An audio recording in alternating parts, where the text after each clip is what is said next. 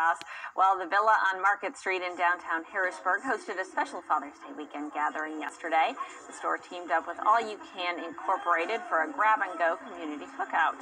Organizers say they wanted to recognize the hard work and dedication of fathers in the area and provide assistance to families that may be experiencing difficult times because of the pandemic. Harrisburg Mayor Eric Papenfuse was on hand, and he says this effort shows we are all in this together. It's about celebrating fatherhood and creating a positive message in the midst of what is admittedly a difficult time. So we're celebrating community here. Father's Day cards and other gifts were also handed out during the grab and go.